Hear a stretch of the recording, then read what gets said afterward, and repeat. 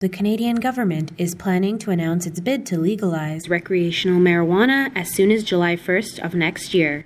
Questions are raised on what this will mean for the future of impaired driving cases, both in civil and criminal courts across the country.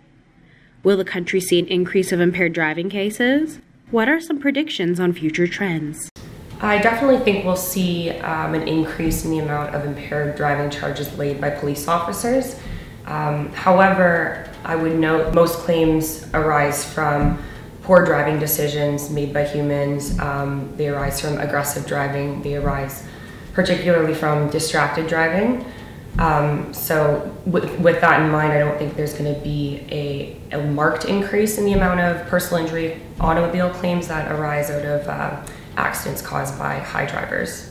It is already a criminal offense to drive while impaired by drug or alcohol. You may see an escalation in the policing itself and enforcement. You may find that as officers come to realize this is becoming a more common thing, assuming that's true, that people are smoking more drugs, then that may be one more thing that they're sensitive to when they're pulling people over. There are some predicted challenges that might arise regarding the impending legalization of marijuana and impaired driving, including court delays and the issue of how impairment will be measured.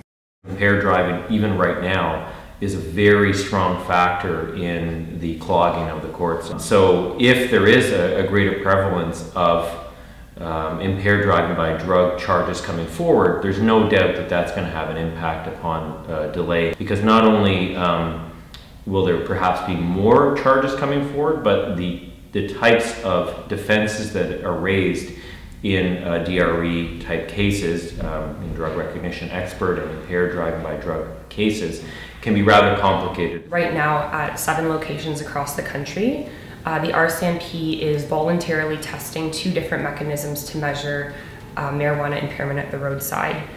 And the goal is to measure the effectiveness and reliability of these testing mechanisms. However, many scientists have expressed a concern whether or not it's possible to actually determine someone's THC impairment from a roadside saliva sample.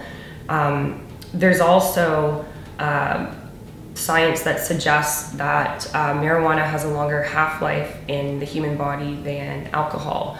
So someone who chronically uses marijuana or used marijuana earlier that day may test positive in one of these roadside tests when they actually were not impaired at the time of the offense. The one issue that remains that's still, I think, quite controversial and ripe for litigation is the reliability of drug recognition experts. There's a very recent Supreme Court of Canada case called Bingley. It was just released a month or 2 ago, I believe.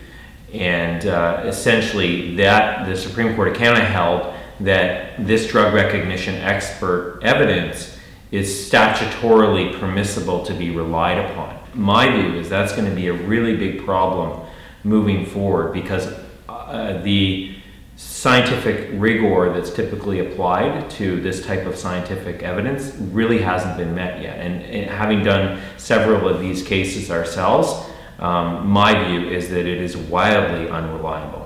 Overall, it's predicted that cases of marijuana impairment while driving will be treated similarly to how they're already treated in civil and criminal courts, and to other instances involving alcohol and prescription medication.